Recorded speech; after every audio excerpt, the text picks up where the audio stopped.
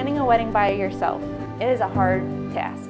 Planning a wedding with 2 kids, you don't have a babysitter, that's a harder task. Planning a wedding with 2 kids and then coronavirus, and it's like impossible.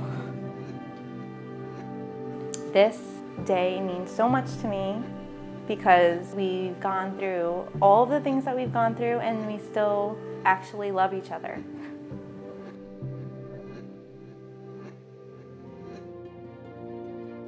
That goes on. Dude, you look cool. It doesn't go with that. This goes on top. So you're doing that and then pull it up. There you go. You look stunning. Tuck your little meat in. Boom. You're good. Look at this. Look up and smile. Let me see. Golden. Go outside. You can see Grandpa. Go look at Grandpa. All right, mister.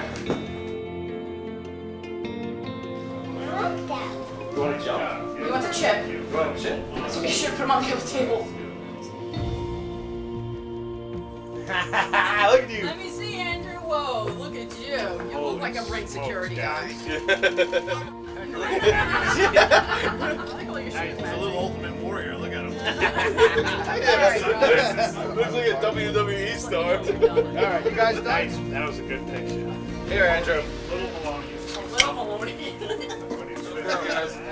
Woo! You did it. All right. Now you can have kids and get a house. I was probably like 15. I mean, it was back in like the MySpace days.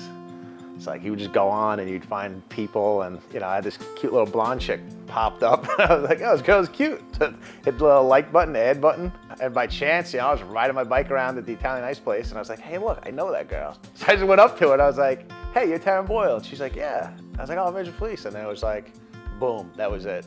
From like then on, it was like, all right, it's Taryn and Andrew. 5 years of friends, and then once I had a chance, I like locked it in. She was the one. I mean, you could ask my mother. I have dreams of this girl. I would call her name at night, and she wanted to do stuff. She wasn't like one of those boring girls that like wanted to sit there. She's like, yeah, sure, let's ride bikes, let's go do something. So I would call her up, we'd hop in the car and just drive. We'd drive all over. You know, Montauk's the furthest point to go. We would literally drive out there and sit in the Lighthouse parking lot. Just hang out, talk about nothing. And it was great.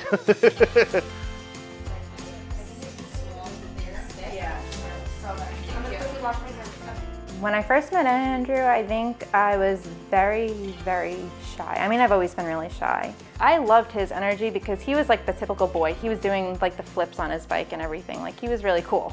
He is very proud of who he is. Andrew definitely has fed me all of his security and confidence. The turning point in Andrew and I's relationship, it was when I moved to Texas. We talked every single day. He was at work and he was clocking in, talking to me the entire time. We had time apart, you know, she moved away and there was always other people, this and that. The desire to be with her never stopped, from day one. She always got the call, even when I wasn't supposed to call, you know. Still call, like, hi, I'm still here. Yeah. I would drop everything on a whim, the second she called. I think I just had like a hole in my heart and I just had to go back home. We hung out every single day, and then I kind of told him, what are we doing? Are we friends still, or are we not friends still? Because if we're not friends still, I would like a title. Then he was like, yeah, you're my girlfriend. And I was like, okay.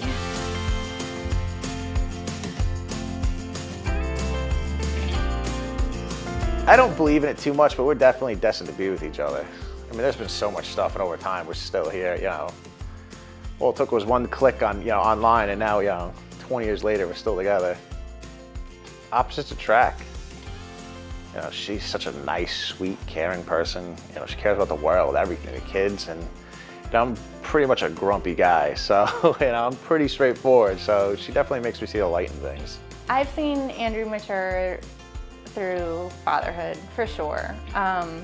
He kind of turned more from this hard, reckless teenager to this teddy bear dad.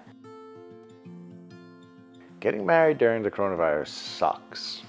You know, we had this big, you know, gorgeous wedding planned. You know, just, it's rough on everyone. But we make best, you know, we're putting the backyard together.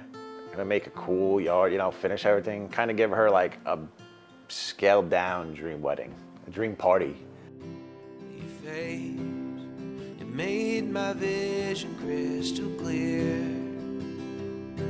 If I'm missing my destination, well, that's alright with me.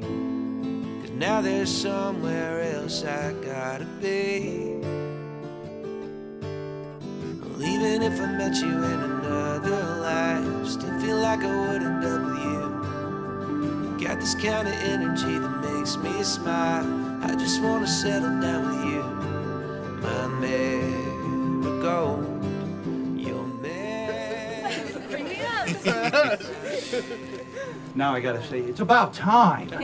You know, 11 years, 5 years, kids, I mean, about time. They're here today with the world upside down, having rushed to put the backyard together and do what they did so we can all be here today. Andrew, you are a great father, and I am so proud to become your wife. Now, when I share the name Felice, it means a lot more. And now there's finally 4 of us. We made it. I mean, for real. I love you and I'm happy. We're gonna grow old and just be together, me and you, and the little boys over there. The wedding ceremony has ended. They are husband and wife. You make this the Twists and turns and the sun beats down and it burns, but I keep on pushing through. Yeah, I get up and I may fall right back down, but your love lifts me back to solid ground. Yeah, I get up and I may fall right back down, but your love lifts me back to solid ground. We're still 2 dumb kids, just, you know, just driving along. You know, wherever the road takes us, we're going. That's about it.